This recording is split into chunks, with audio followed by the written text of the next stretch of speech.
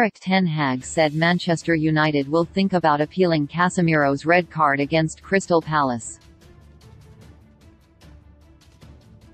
Casemiro was dismissed in the 70th minute after the video assistant referee advised his tangle with Palace counterpart Will Hughes was violent conduct and warranted a straight red card. The sending off means Casemiro will miss next week's Premier League double-header against Leeds United, as well as the visit of Leicester City on February 19. Ten Hag conceded Casemiro had crossed a line and United have a small window to lodge an appeal before the visit of Leeds on Wednesday. "First of all, we have to deal with it and we will do, but it is not right," Ten Hag said.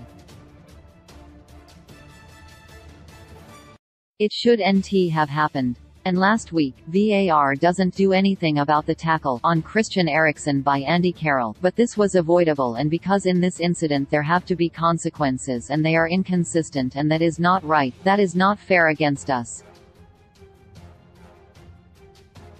We have to think about appealing. But be fair, we have seen when you're freezing the frame, Casemiro is crossing the line.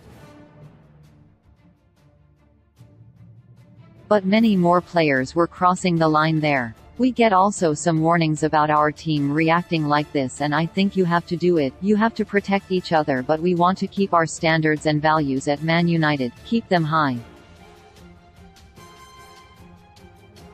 We can't cross lines but we have to stick together and, yes, we have to stand for each other, yes."